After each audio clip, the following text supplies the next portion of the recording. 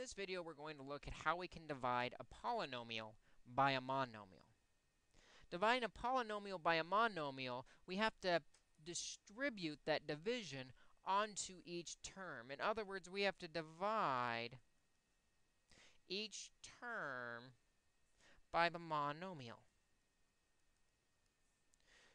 A common error I see people do, don't do this. This is bad. Do not ever just start canceling out terms when you're dividing.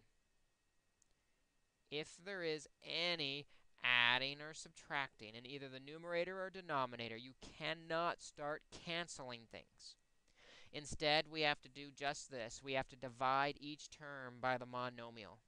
In other words, the 3x to the 5th has to be divided by the 3x squared. The 18x to the 4th has to be divided by the 3x squared. And the minus 9x cubed has to be divided by the 3x squared.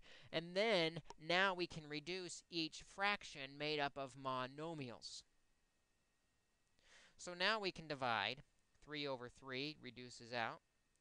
And we're left with x to the, subtracting exponents, third power. 18 over 3 is 6, so we have plus 6. X to the, subtracting exponents, second power. And 9 over 3 reduces to 3, so we have minus 3x, subtracting exponents. Let's look at one more example where we divide each term by the monomial. We have 15a to the 6th minus 25a to the 5th plus 5a to the 4th, all divided by 5a to the 4th. So, we'll start dividing each term. 15a to the 6th over 5a to the 4th. Minus the 25a to the 5th is put over 5a to the 4th. Plus, finally, the 5a to the 4th is put over 5a to the 4th. And then we can go through and start reducing. 15 over 5 is 3. A to the, subtracting exponents, 6 minus 4 is 2.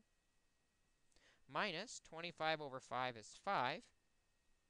A to the, subtracting exponents, 5 minus 4 is 1. We don't really have to write the 1.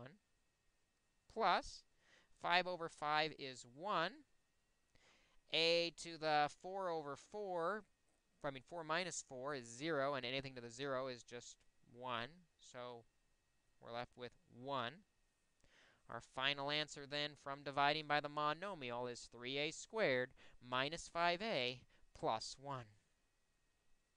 When we're dividing a monomial, or by a monomial, we must make sure we divide each term by that monomial.